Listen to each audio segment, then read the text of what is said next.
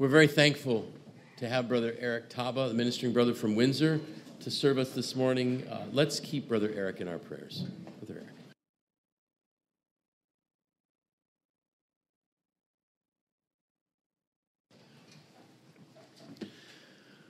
Good morning and greetings in the name of our Lord Jesus Christ.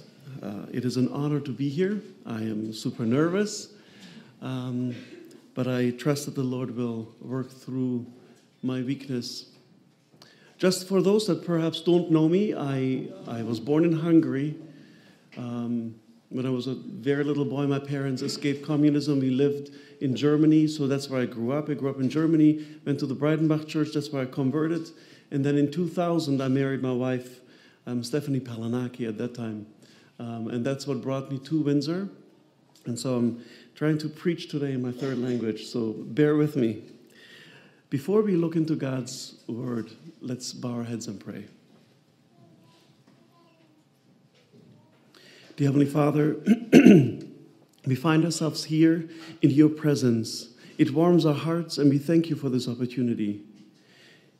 Dear Heavenly Father, we're so thankful that your word is true and that it promises us that where two or three gather in your name, that you're with us. It moves our hearts to know that we don't need a church building per se, but that where those of like precious faith gather in the name of Jesus Christ, you are with them, that you are here with us, and we thank you for that beautiful gift. We thank you, dear Heavenly Father, that we are the church wherever we are. And we thank you that you have made it possible for so many of us to travel from near and from far to be here together in nature, but also surrounded by those that we love so dearly, with those that we walk hand in hand here on earth, and exposed once again to your holy word. And as we look into it, dear Heavenly Father, we pray that you would be with us, bless us, and speak to us, whether we're young, whether we're old, whether we're saved or unsaved. We know that your Spirit knows our individual needs, and so we pray that your Spirit would be poured out on each and every one of us, depending on the needs that we have, that you would communicate your will unto us. And help us to be attentive. Help us to be pupils that will also take the lesson with us, and that we would ponder upon it, just as Mary has pondered on the words that she has heard. We pray all these things to Heavenly Father, and we already thank you in advance through Jesus Christ, our risen Lord and Savior. Amen.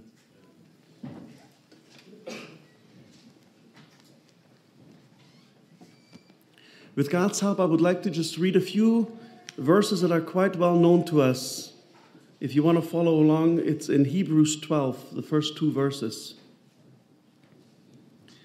Wherefore, seeing we also are compassed about with so great a cloud of witnesses, let us lay aside every weight and the sin which doth easily beset us, and let us run with patience the race that is set before us, looking unto Jesus, the author and finisher of our faith, who for the joy that was set before him endured the cross, despising the shame, and is set down at the right hand of the throne of God.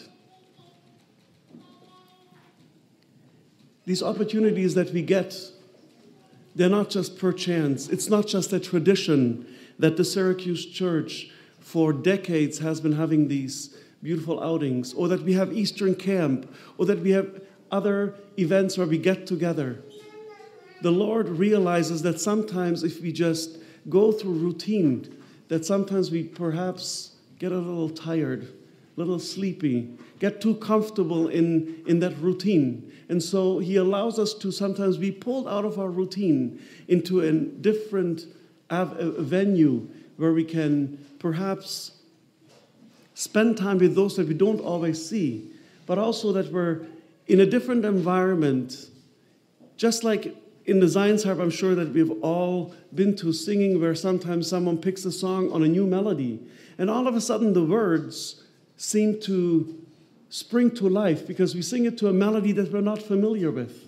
And so the same is true with gatherings like this, that when we get together and it's not the usual setting, that we're a bit more alert, and the Lord can perhaps speak to us in a bit of a deeper level.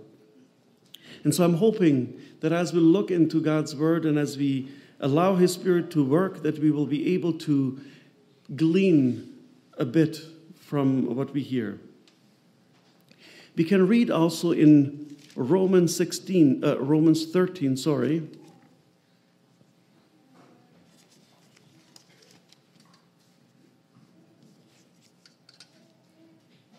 in that, knowing the time, that now it is high time to awake out of sleep. For now is our salvation nearer than when we believed. The night is far spent, the day is at hand. Let us therefore cast off works of darkness, and let us put on the armor of light. Let us walk honestly as in the day, not in rioting and drunkenness, not in chambering and wantonness, not in strife and envying, but put ye on the Lord Jesus Christ, and make not provision for the flesh to fulfill the lust thereof. I think we can all agree that as we look at the climate in this world, we have to realize that we live in a time that one would consider the end times. The time just before the return of our Lord Jesus Christ. And a part of us should be excited about that we get to live in that chapter in human history. And yet part of us perhaps sometimes has some heavy thoughts as we think of our loved ones who perhaps have not made right with God yet. We think of maybe our co-workers, our friends, our neighbors, those who don't know Christ yet. And we wonder, will there be enough time for them to also taste of his goodness? We sometimes perhaps think of our children. And we pray that God would be merciful and continue to call them so that they too would be able to be saved before it is too late. We can read in this first verse, the writer to the Hebrews makes it very clear that there's certain things in life that need to be put off, especially as we realize that the end is coming nearer, that we would take extra effort to investigate our own lives and see, is there anything that weighs me down? Is there anything in my life that hinders me from freely serving the Lord? That could be so many things. And traditionally, our mind maybe quickly goes to materialism. And yes, it is definitely a piece of the pie, but there's so many more things in life that can weigh us down than just materialism. Even a simple word like worry. Like I'm sure we have all had moments in life where we toss and turn, can't sleep, because there's something on our mind that weighs so heavily on our mind that it robs us of sleep. Trying to figure out how we perhaps pay the next bill. Trying to figure out how we raise maybe some rebellious teens in a godly manner. Worry may be about the state of this world, and so on and so forth. And I think we have to agree that that worry can definitely weigh us down in such a way that we sometimes find ourselves paralyzed and we don't find the energy or the motivation to maybe deal with life itself because the worry consumes us to such a degree. Interesting, I don't know how to explain my brain, it's complicated, but I like imagery. I am very much of someone that if I see a picture or I have seen an event, that's something that sticks with me. I'm not very good in memorizing scripture, sadly. Like I'm not good in memorizing it, maybe, and I blame it on the fact that English is not my first language. But there's certain things, like if I see a picture that drives a point across, that's something I can take with me, and it remains with me for a long time. And so the word worry starts with W, and we have to connect it with this world. Anything that we worry about is worldly. It's something that is of this world that we need to cast off. And how do we do it? We even heard it today in Bible class that we need faith. Faith, which starts with an F, comes from the Father. So we need to cast away anything that is worldly. and allow the Father to move in, just like we heard last night, to fill our cup with Jesus Christ, rather than with the cares and the worries of this world. Other things that can weigh us down are perhaps a few toxic relationships. Relationships that perhaps, and we talked about that last night as well, that perhaps influence us in a negative way, pull us away from the Lord, make us perhaps go down a path that could even be sinful. Those relationships, we need to end them. Like my friend, if you're struggling to give your life to the Lord and you realize that you have friends in your life that pull you away from the Lord, you have to end those relationships. You have to prioritize and realize that God has to become your priority, not your friendships, because it weighs you down. It doesn't allow you to move.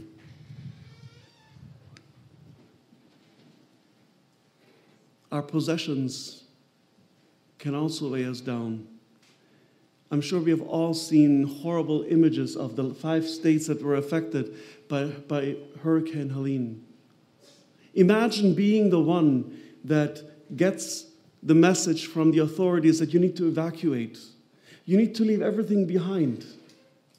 How easily would you and I be able to leave everything behind, knowing that what we have inside us, the Spirit of the Lord and our faith in Christ Jesus, is much more great than all of our belongings, our possessions? Would we be able to just leave everything behind and go? We don't have many of them left in our circles, but there's many that experienced similar tragic moments back in the Second World War. The Donauschwaben, and I'm sure there's even a few here, that were told that it's only a couple hours before the enemy arrived, and pack up whatever you can. You have an hour or two and go to save your life. What would you and I pack? Imagine, some of them were very rich, had big estates, big farms. You have 2 hours and pack up what's most valuable and go, and most likely you will never be able to return.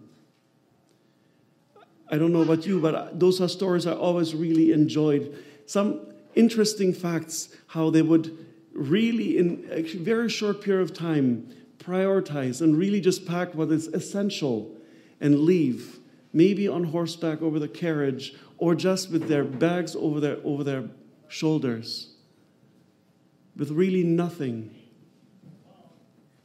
And it brings me to, my thoughts go to Jesus when he sent out his disciples and instructed them to go with really nothing, not a staff, not a bag, nothing, just to go almost empty-handed into the world. See, if these disciples would have decided to pack up their whole life and go from town to town, it would have been much more complicated for them to go. Now that they had nothing that would weigh them down, they were traveling much easier. They were able to go even to crowded places, marketplaces, share the gospel. But if you're loaded up with all your goods and all your possessions, how do you maneuver through life?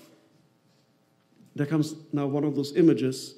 Many years ago in Windsor, we had a presentation where they did a bit of like I think it's called a skit. And the idea was that when we enter a marriage, we often enter the marriage also with lots of baggage. And the image was this husband and wife were walking down the aisle, a suitcase full of expectations, a backpack full of dreams. And so you picture like this person full of bags and totes and like a suitcase being pulled behind them. And now they stand in front of the minister and it's time to kiss the bride. But they have so much luggage around them they can't even reach each other. That's an image that stuck here, that I remember. That we in a Christian walk often find ourselves in similar situations where we carry all these things that we find important in the moment with us, and we become ineffective in God's kingdom. So we're instructed to lay aside these weights. I can't answer whether you have any weights in your life. I know for myself that every single time I go back to the scripture, I find new weights that I've put on that need to go. My brother and sister, we're expected to one day take flight and to be taken up to go with Jesus Christ. There is no room for any baggage. It is time for us now to lay them aside. Not in that moment. It's going to be too late. The writer goes on and then also says that sin also easily besets us. Another thing that weighs us down is sin. And perhaps we say, well, I clear my account on a daily basis just like Apostle Paul. But I pray that we would do that on a daily basis, that we would not have sin that is unconfessed on our account, that we would not gamble with the time, not knowing how much time we really have here on earth, but that we would take that seriously, that we have to lay these things aside, free ourselves from these things, so that when the time comes that either we are called because we pass away, or we're called to be taken up by the Lord because of his return, that we would be free, that we'd be able to gladly fly away into the new world.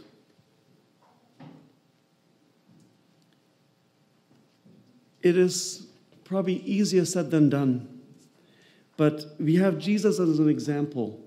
Jesus who came onto this earth, and we know he came in a very humble and simple and almost pathetic way. And yet he was the Lord of Lords. He is the Lord of Lords. He used so much restraint to serve you and I, to live his 30 plus years here on earth as an example. But then also ultimately he gave his life so that you and I can live. He left us a beautiful example, living a life of basically a homeless man, really having nothing to his name. And yet how powerful he was and his ministry. So we're called to do similarly. I'm not saying go and sell your home and live on the streets. But we have to be careful that we don't hang on to it.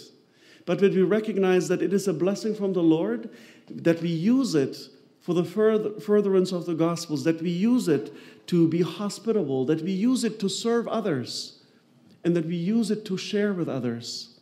But that we don't call anything that we own our own, that we deserved it, that we worked hard for it, but that we recognize that everything that we have is from God himself, so that we can serve him better.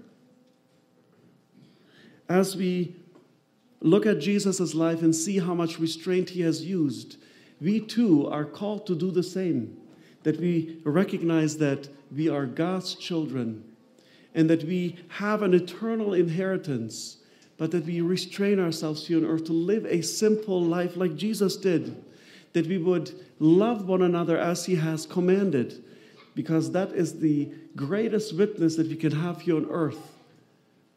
I'm sure that you have had experiences where people that were unchurched realized that when my relationship with my brother and sister is right, and they see the love that we have for one another, that they're in awe. They can't help but realize that this is something that I've never experienced, and I'm attracted to it. On a personal account, as you see, we have a 16-year-old boy in a wheelchair. And my coworkers, who, in a non-judgmental way, are very ungodly people.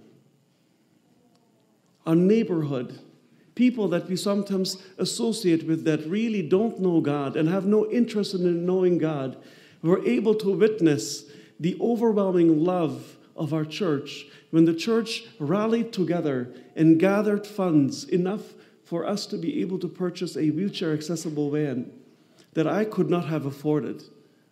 And yet, we have a brand new vehicle that we can drive our son around. That is the love that shows others around us who we really are, and that God is within us, and that we are his people.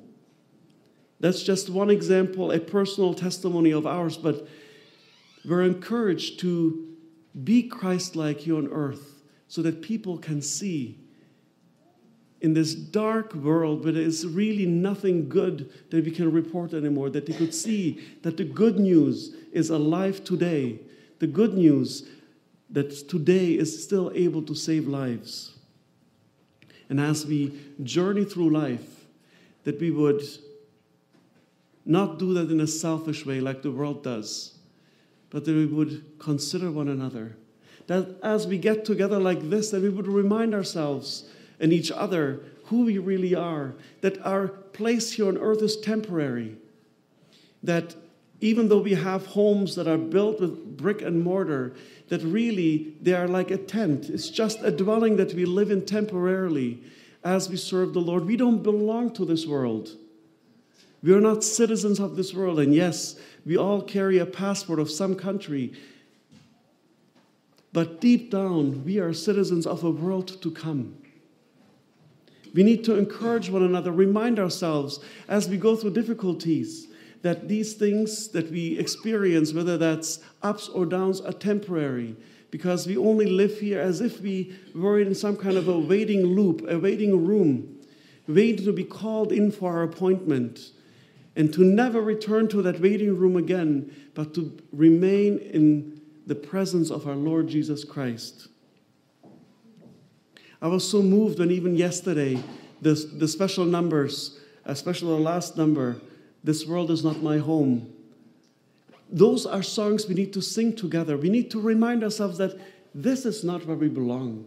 And I love this setting because as we're pulled away from our homes, pulled away from our church into this rustic place, it drives that point across that our dwelling here is temporary. We are just passing through. And how beautiful. It should excite us. It should give us joy to know that this is not forever, but that we get to spend eternity with Christ himself, face to face. My friend outside of Christ, you are also called to lay aside every weight and every sin that affects you or holds you down or weighs you down. And you can't do that on your own. Just as you can't develop faith on your own, it is a gift from the Lord. But the Lord calls you, and I'm sure you have experienced where the Lord knocks on your heart, maybe gives you a sleepless night, and you realize that the state that you're in is not the state you want to remain in. He's calling you to also cast away all those things that hold you back.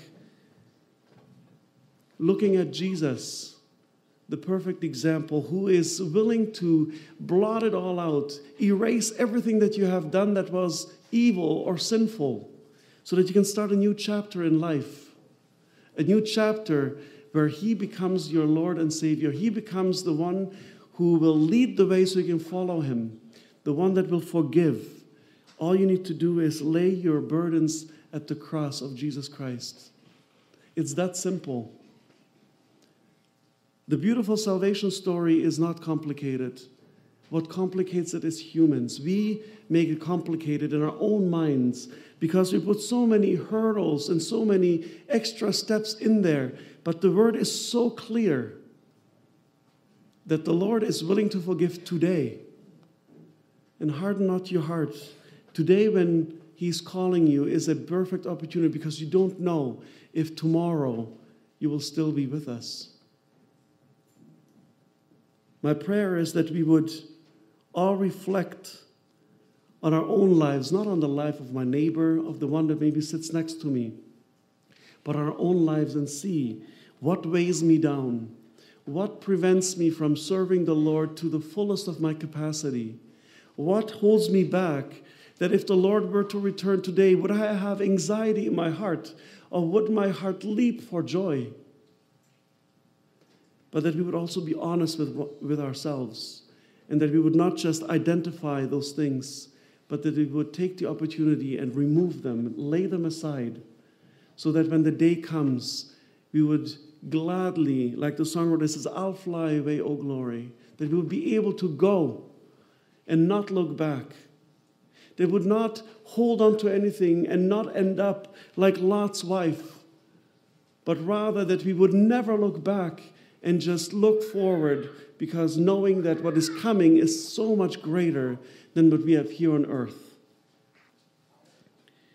As we spend the rest of the day here, perhaps we can encourage one another with, as the Word of God even says. Let me read that.